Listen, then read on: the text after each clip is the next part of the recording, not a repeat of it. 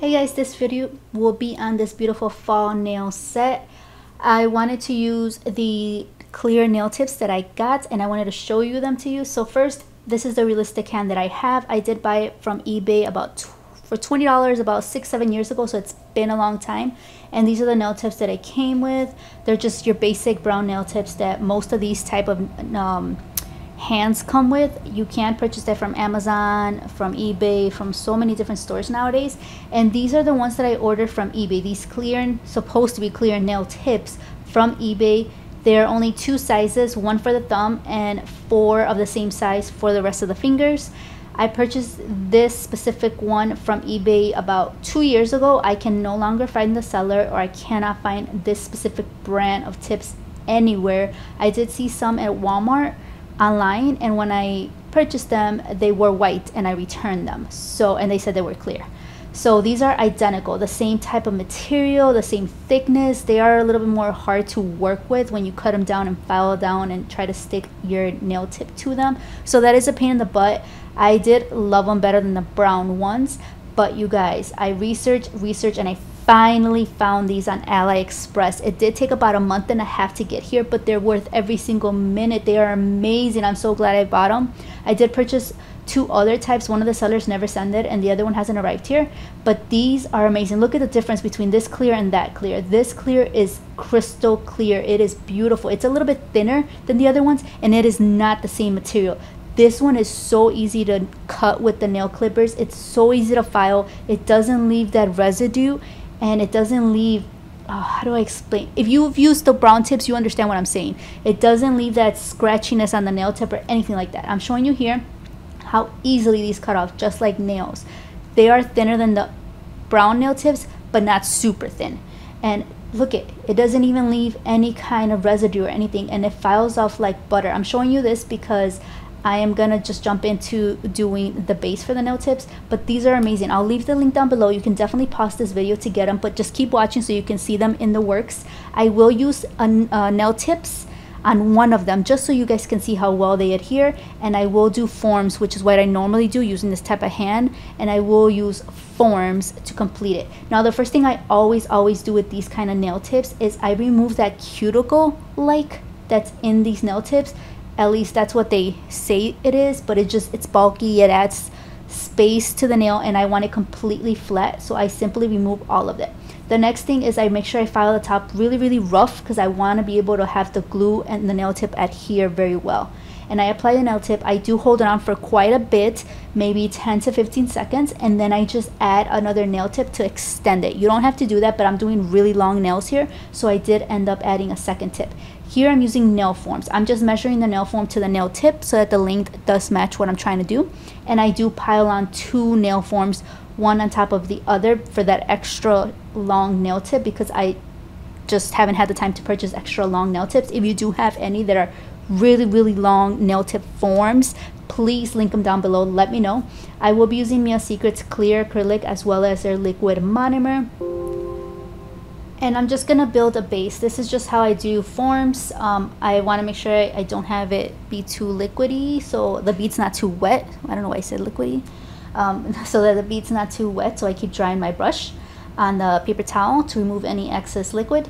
And I just do a very thin form for the nails that I'm planning to add 3D art or encapsulate. For this one specifically, this one's gonna be a whole clear nail because I'm gonna polish this one.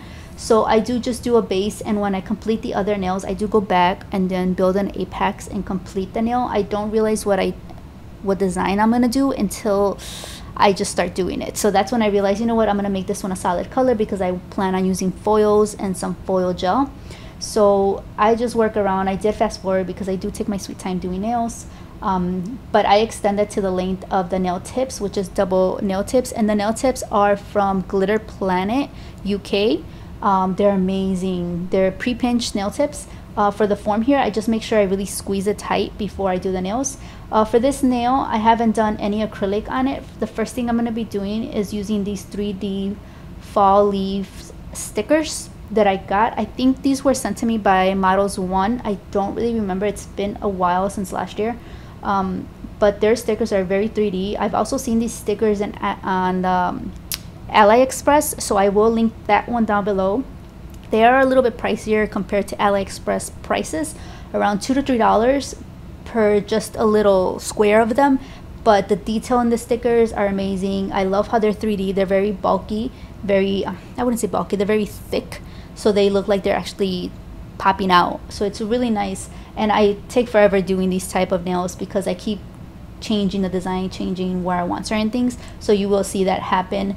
But I'm gonna do this nail clear with the fall nails, as well as the pinky nail will be clear with the fall nails. But this one is using nail tips, and the pinky will be with a thin base layer of acrylic, and then using the stickers. So after I do that, I'm just using some Mylar paper that has been cut really small, very chunky, and I'm just applying it in between the gaps, so when the finger moves, the reflection of the Mylar glitter will be really pretty.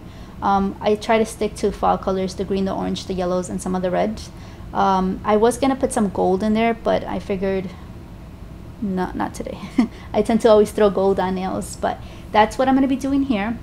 And I will also be encapsulating that nail as well as the pinky. For here is where I'm gonna do the ombre. I always start off with the darkest color, and I always do that normally at the tip, and I just press it down with the belly of the brush, and that helps me spread it out. And then I just grab more monomer, or if I have enough liquid, and then I just pull upwards. I go back in my monomer, like you see, it just helps when I go back in there, and I just spread it upwards to do the fade, just so that it's a little bit easier to blend when I apply the next color above. And the color I'm using is Popsicle from Glam & Glitz, the orange, and then the pink is Mia Secret's Cover Pink, one of my favorite cover pinks to do any type of ombre nails with.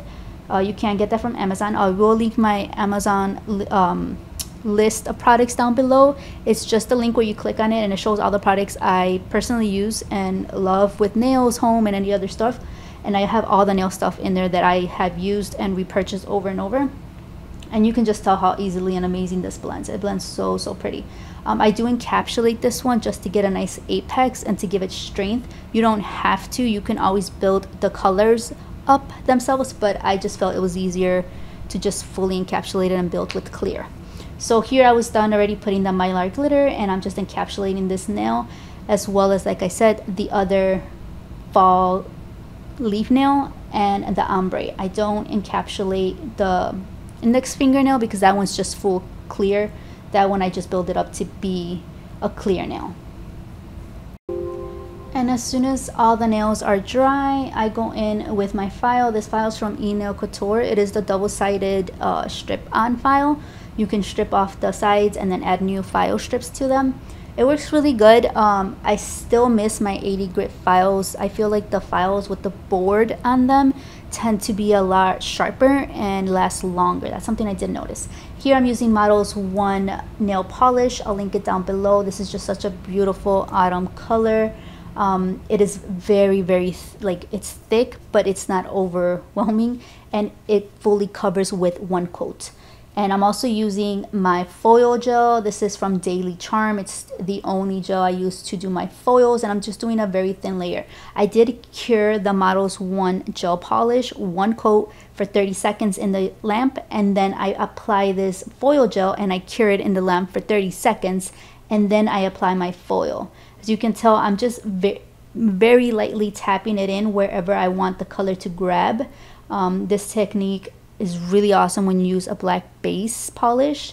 It looks super cool. I do have a video where I do use a black base for like a Halloween nail, but this is really pretty. I felt like it went along with the rest of the designs. It wasn't too crazy much, but it went along very well. You can add as much or as little of this as you want. I just wanted it to have those fall colors and to go together very well.